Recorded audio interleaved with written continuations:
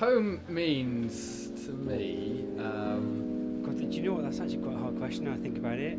I guess home for me is where I go after I've been working, where I relax. Home to me is a place that is safe. Where my friends are and where the people I want to be around are.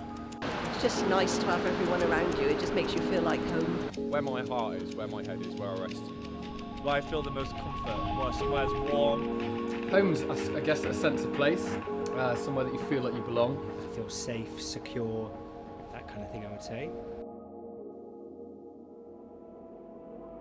I've lived in Bristol for about 12 years and had about that many landlords as well in the time. And most of the time it's been like a room in a shared house where you can get any old people living with you, any situations. It's very chaotic. And finally I got a flat to myself, and it's quite cheap rent, affordable rent anyway for me. The trouble is the landlord is a slum landlord, and it takes forever to get anything done. I'm quite scared to even ask him. And then the issue came up with my boiler breaking down, and the landlord was like just really slack about getting anything done. So for 3 months I had no working boiler for a hot bath. So I was literally boiling pans on the hob and boiling kettles to get a bath together. The landlord was doing nothing.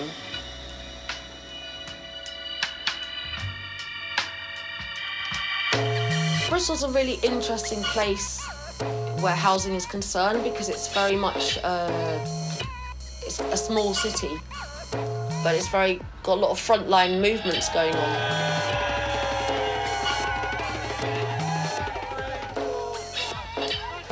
Well, Acorn is, we describe ourselves as a community union or community organisation.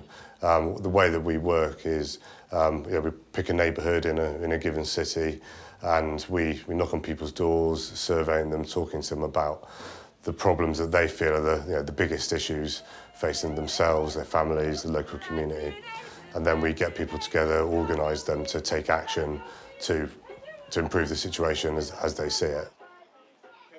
It's a great organisation, and it's very much about the voice of what the people who are members and who we speak to on the streets and knocking on doors, what they actually are bothered about, the issues that are real to them.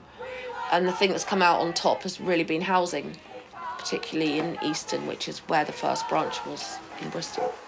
What we're doing is we're knocking on people's doors, trying to fill out information from people who rent their homes privately, from private landlords. Because what we're trying to do is find out information about landlords who are good and letting agents who are good, but also letting agents and landlords who are bad. And the reason for that is we've written an ethical lettings charter that sets certain standards for the private rented sector. So it calls for affordable rents, for decent physical standards of housing, and for the use of longer tenancies. Yeah, do you guys rent? Yeah, we rent. Is it a shared house? Yeah, it's a shared house. Is it through a letting agent or a private landlord?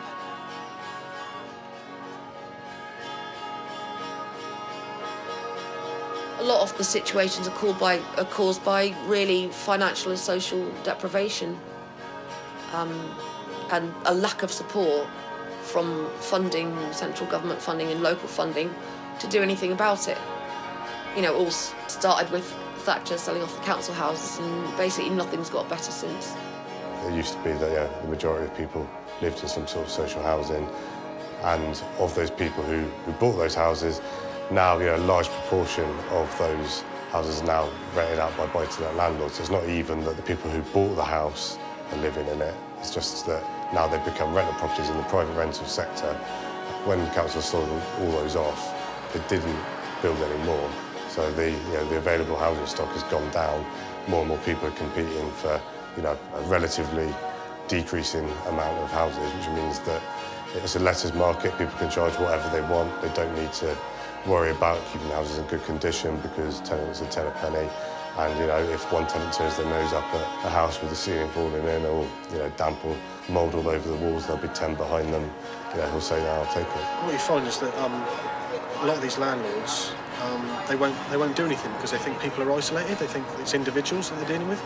That's why community union is brilliant, because it's like people are coming together. It's not just it's not just one person on their own that can be exploited, it's the whole community want that landlord there, who remember the community as well, to change the way they're acting and just treat people with a bit more space. So you've got rental insecurity, people not knowing how long they're going to be able to stay in a home, landlords being able to get people out of houses with minimum notice, often with no notice, which is illegal. That adds to the homelessness situation in the city generally. We think that the council are estimating there's going to be around 200 rough sleepers in the city by the end of the year. Social support's been cut down massively to anyone that's disadvantaged. So it is very much up to communities now to kind of rally together and create groups like Acorn, independent groups, to try and change things. And in a way, that's actually kind of quite empowering, because it's sort of a big, to the system. Well, I'd say there's a big disparity. There's a big skew to individualism at the moment, and that's for political reasons, so that once people are separated, they can be exploited. So I'd say the fix-all solution to most people's problems today, whether that's work or accommodation or money or anything like that, is to collectivise. People are always trying to change your mind for you or keep it set in a certain way. So if you can see another alternative to the situation you're in, and you can change your mind about possibilities, then you'll be freer. At the Land Trust, we're just getting towards the finish of our first housing project, which will be 12 affordable houses.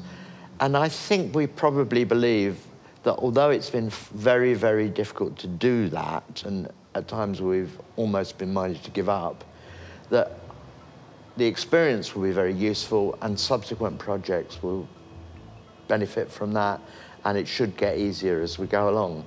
So although I'm not claiming that we've achieved very much, I am definitely holding out the hope that we may be able to build on what we've done and do a lot more in the future of a similar kind.